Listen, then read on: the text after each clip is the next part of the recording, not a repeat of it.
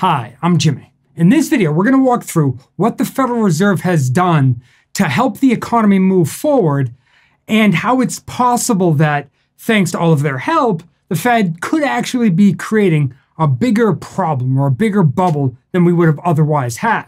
So first, I think it makes sense to look at what the Federal Reserve does and then what they've done that could actually help the economy, the good side of what they've done, and then the possible impact of it and how it could all collapse. Okay, so the Fed has a few different tools that they use to help the economy. They have for many years, and their goal is to try to keep the economy on the right track. First, they set the discount rate. We might have also heard this called the Fed funds rate.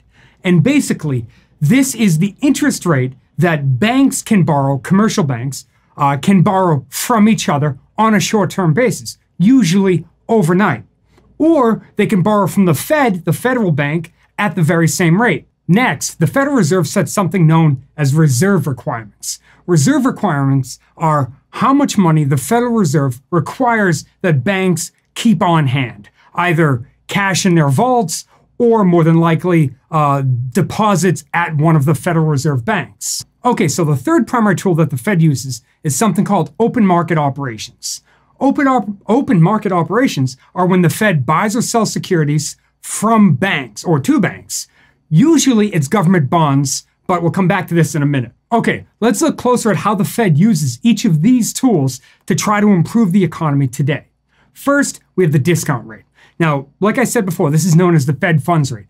And this is what the Fed funds rate has looked like going back to the mid-1990s. Now, we can't really see it here because the current rate is set to 0, but this line actually extends a little bit further. If it looks like it's at the same level as it was post-financial crisis, it's not. It's actually lower. Right now, it's set to 0. So we can see that that's the lowest rate we've set in this time period. So why does the Fed lower interest rates when the economy gets in trouble? Because we can see they lowered it just recently as the current economic situation came upon us. But we might notice this isn't the only time they've dropped rates. To illustrate, this red line here, this is when the US economy entered a recession coming through the tech bubble. And as we can see, the Fed had already begun lowering interest rates as the economy began to struggle. The same is true back here during the financial crisis. And once again, the coronavirus hit, so they did it again just recently.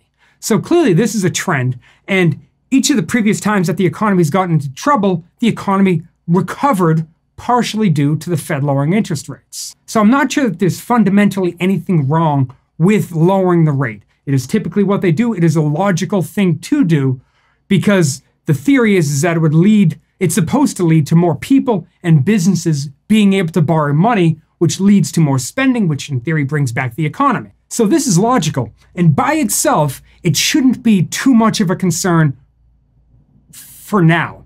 Now, I do want to point out that we are at 0%, and that is something new. There are many countries around the world that have negative interest rates right now, and it's very difficult to tell the long-term implications of this type of interest rate policy. So I'm not sure how long all of this will be sustainable, but if this is only here for a short period of time, call it a couple of years, well, it's very possible that this shakes out to be okay. Beyond that, it could get a little bit sketchy. Okay, now this is where it gets interesting. Now we're shifting over to reserve requirements. So before the pandemic hit, this is what reserve requirements were. So the smallest banks didn't have to have any reserve requirements. Mid-tier banks had to have at least 3% reserve requirements, and the largest banks, they required a 10% reserve requirement. Now I'm super simplifying this. There are many exceptions as to the type of account to meet these reserve requirements. What type of account do they have? Where the bank gets the money to keep on hand. But broadly speaking, we could just say high-level breakdown. This is what it looked like before the most recent economic collapse. Now, if we were to update these numbers, well, now we can see that each of the tiers went down to 0%. This is a 0% reserve requirement. Now, again, this isn't true for all banks or all types of banks or all types of accounts. There are some exceptions to it. But broadly speaking, this is true. By the way, if you're curious, I got this data right off the Federal Reserve's website. So, what does this mean for the economy? Well, the purpose of the reserve requirement is that, in theory, deposits get made into a bank. So let's imagine that $10 gets deposited into a bank. Well, if the reserve requirement was 10%, well, then the bank is able to loan out the other 90%. They must keep 10% back, in this case, $1. And the $1 staying with the bank is very important and very good for the bank, because if somebody needs to borrow money or something happens and the bank needs cash, the bank will always have some cash on hand. Now, in theory, if the Federal Reserve lowers reserve requirements to zero, like they did recently, well then, now that bank can loan out that additional money. So now they loan that out, and now, in theory, there's more money in the economy. You had money, we had money, we deposited into the bank, they loaned 100% of that out, so now somebody else has that money, and by the way, we still get credit for it in our bank account. That's why if you ever hear banks create money, that's how it's done. Now, we may be beginning to notice that there are some glaring holes in the Fed's plan, but we'll come back to that in a second, because that's really on the negative side of all of this. For now, let's shift over to the third tool that the Federal Reserve has, and that is open market operations. So open market operations have existed for a long time for the Federal Reserve. This is a chart going back to the 1990s, where we can see that the Fed on their balance sheet had almost $1 trillion of assets on their balance sheet leading up to the financial crisis. Now, during that time there, well, the Fed mostly used open market operations to try to help control interest rates, to make sure that there was enough cash in the system, and generally, they bought and sold mostly only government bonds. But then the financial crash hit, and banks were in a lot of trouble very fast. So the Fed jumped in and started buying not just government bonds, but also mortgages. Banks had plenty of mortgages. They had the paper for plenty of mortgages on hand. So the Fed began buying those up and put that cash back to the banks. So now the Fed owns the mortgages, they own the debt, and the banks now have the cash, in theory, allowing the banks to get money into the system and hopefully help spur the economy forward. And this action by the Fed was one of the things that helped stabilize the economy in the financial crisis. And I'm sure we may realize that in probably 10 years after the financial crisis, the economy did fairly well, and that was at least partially due to what the Fed stepped in and did. Should they have done it for as long as they did? That's a different story. But either way, this is probably a good point to shift over to the dangers of what the Fed is bringing to the table. So sticking with the Fed and their open market operations, well, we can see here that once the economy got in trouble, well, the Fed once again started buying up assets again. And this was after a short stint where they began to reduce their balance sheet. But this time, the Fed also began to buy bonds. Initially, they said that they were just going to be buying investment-grade bonds, and then they expanded that to at least some non-investment-grade bonds. Now, this is fairly new for them, and on one hand, it's a logical move to make, and on the other hand, it's actually quite dangerous. Now, this is logical because this allows the Fed to essentially skip over the banks and give money directly to companies, or figure out a way to invest in companies directly. The reason that they would do that is the fear is that the credit markets will dry up, and that it would be a tragic thing for the overall economy. Things would get much, much worse if credit dried up and not just banks, but businesses couldn't get money. So the Fed stepping in and buying bonds, well, in theory, it keeps the wheels turning and it keeps money rotating through the economy. But one danger of this is that what if investors continue to lean on the Fed to buy bonds and mortgages? They haven't stopped buying mortgages either, and government bonds. Well, that's a ton of pressure on the Fed to continue to be the primary turner of the wheel for the economy. And that's dangerous for the economy, where in an economy where the Fed doesn't have to be that involved. They could be a bit more hands-off than they are. I get why they're doing it. These are somewhat unprecedented times. So the logic behind needing to infuse capital into the system, I understand, but it's going to have to be super temporary for this not to be an enormous problem once things look like they could come back. And now when we look over at reserve requirements, well, to me, this is actually one of the bigger red flags out of everything that they're doing. So right now, reserve requirements are down to zero, at least for the majority of situations.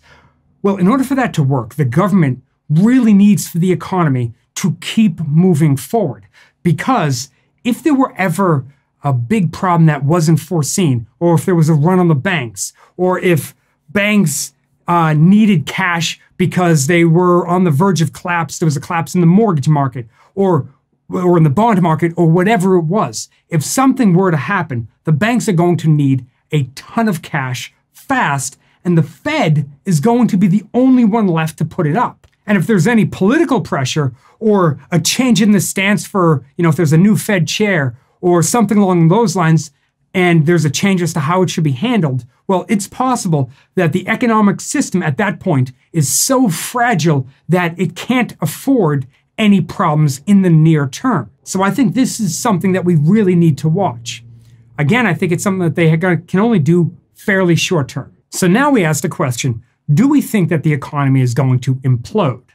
Well, I know that there are many impressively passionate points of view on this topic, but I actually think that this whole thing is way more in the gray area than we're giving it credit for. If we look at any one piece of data, yes, by itself it looks like it could be dangerous. And I left interest rates off of the danger zone list because I'm not sure how much of a factor. Yes, combined with the other two, that could be a problem, but they've done this many times and it's very possible this doesn't end up being a problem if they can increase it at some point in the next few years. So, that being said, there are more unintended consequences with, I believe, the open market operations and setting the reserve requirements as low as they've set it. For example, right now, inflation hasn't been much of a problem. And over the past 2 decades, it hasn't been much of a problem. And we even saw a dip in inflation just recently when the economy began to struggle. And that's normal. Typically, when you get high unemployment, well, it's very unlikely that you're going to get high inflation. Usually, inflation falls just like it did. But let's imagine that the economy does get back on track, and maybe it's happening a little faster than we expected. Does inflation begin to tick higher quickly? There's been a ton of money added to the system from the Fed, so it's very possible that we suddenly see inflation starting to rally higher faster, and that could end up being real dangerous too. If that happens, well, now the Fed has to raise interest rates to try to combat inflation and, in theory, slow down the economy. And if that were to happen anytime soon, the economy is not exactly booming just yet. So this could be a no-win situation. And I do think that that's one of the dangerous scenarios that could play into some of the fear behind what the Fed is doing. Now, the flip side of this is that the economy gradually comes back. And in gradually coming back, something like inflation might tick a little bit higher, more slowly as unemployment begins to fall, and the Fed can begin to normalize some of their more recent policies at a reasonable pace. Well, if that happens, it's very possible that the dance can go on a bit longer. Recently, I heard Buffett, he said on a call, or actually I think it was an interview that he was doing, that it's tough to tell what's going to happen with the Fed, and we don't really know the long-term consequences of their policies just yet. But for now, he's just trying to keep his head down. Basically, he said he's trying to keep his head down and wait for good investment opportunities as opportunities present themselves. To me, this is the smartest reaction. I think we should all watch what's going on with a critical eye and look for good investment opportunities. This is one of the main reasons that I like doing the monthly economic indicator analysis that we do on this channel, because it really makes me sit down and look closely at what's happening with the economy and try to see if there's some opportunities somewhere. And hopefully we can use that information to help guide us as to what we should do next. Now, if you haven't seen that video, perhaps our most recent video on the economic analysis of the US economy is a good next video for you to watch. If you're curious, I got a link right here. I got a link in the description below. And thank you so much for sticking with me all the way to the end of the video. I really appreciate it. Thanks, and I'll see you in the next video.